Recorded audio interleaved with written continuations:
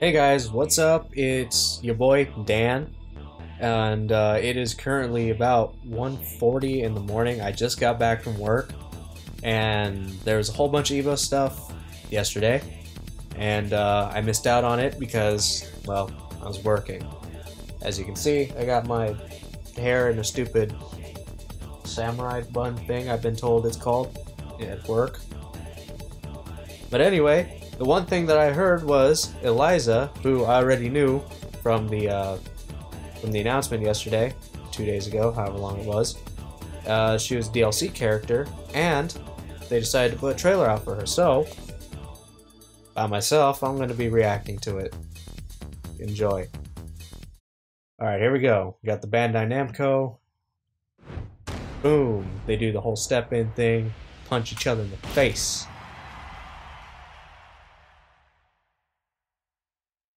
Unreal.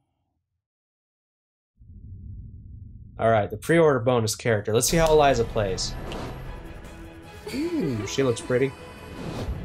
Eliza. Eliza. Okay, Eliza. Whatever. Ooh, that's cool. Okay, knew that was gonna be a tailspin.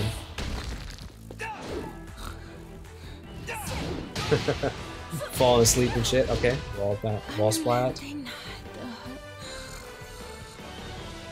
Ooh, that's cool. Alright, throwing projectiles. Akuma has some fucking competition here. Who's gonna win, Reppuken or Hadouken? Oh, dive kick. That's nice. EX dive kick. Ooh. She have EX moves? She have... Oh my god, I think she does.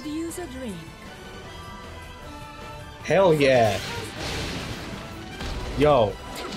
Those EX strings? What the fuck? Yo, she's so much better than she is in Revolution. This looks so much cooler. Holy shit. Alright, she's got some dope combos. I'm not gonna lie. Holy crap. Okay. What's a rage art? Boom. Ooh. Devour. Alright, that's pretty cool looking. I'll fit on you nice and slow later. Alright. Alright. You made her look real good. I like her. She's dope. Wait a minute. Réveille-toi! Ne t'avise pas de t'endormir en ma présence. Alright, that was funny. The little interaction between her and Lily. Okay.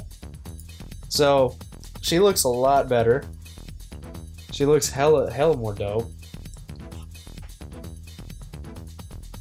She's pretty cool looking actually. Yeah, pretty cool, pretty dope. I'm gonna repeat those words over and over again. Yeah, she's very... She has some stuff from Tekken Revolution, but some of that stuff that happened there in the trailer, I'm very interested in. Like, she's glowing kind of like Akuma does. Should she have EX moves? That's actually pretty cool. Not gonna lie.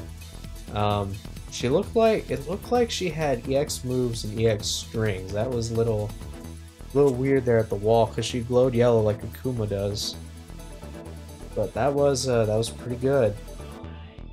She looks a lot better than she does in Revolution. A lot of the stuff is Revolution stuff. And Akuma finally has another character to deal with that has a projectile. Let's see, like I said, who wins? The Reppuken or the Hadouken?